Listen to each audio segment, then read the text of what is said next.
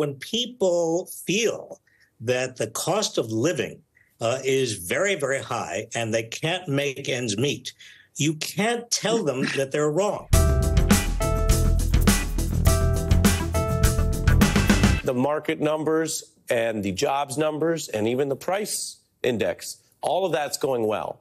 But I think you'd have to be ignoring what's out there in the polling and the other indicators we showed to see that there is a bad vibe. What do you make of that contrast, Governor Dean? And how is your vibe today as well? First of all, the vibe always lags the reality. Second of all, Trump is doing everything he can because he has no throttle on his ability to lie. And the third thing, which I think most people don't realize, is that Republicans always cause inflation. And the reason the way they do it is to give tax breaks to the very wealthiest people in America and then not pay for them. The largest deficits in history have been run by the last four Republican presidents. Biden has made this economy grow. Trump was the one that screwed it up in the first place. Let me just add to that by saying that certainly when people feel that the cost of living is very, very high and they can't make ends meet, you can't tell them that they're wrong. You can't tell them that their feelings are wrong. I mean, that just doesn't work. And the reality is this.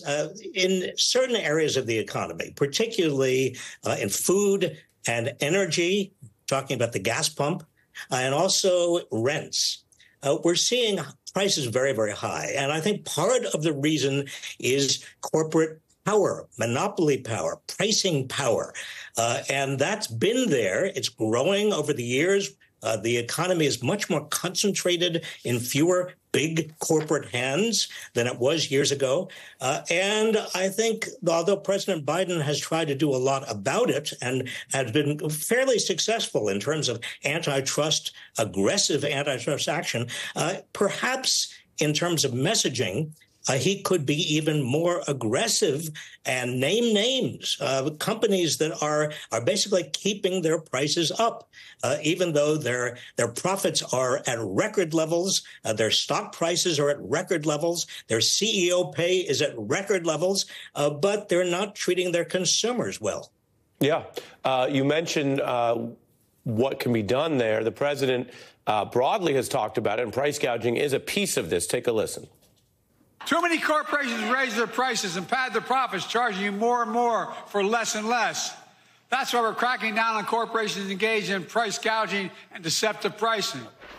Well, I think he could go a little bit further than that. For example, we know that ExxonMobil is a gigantic oil company. It is colluding around the world, keeping oil prices up.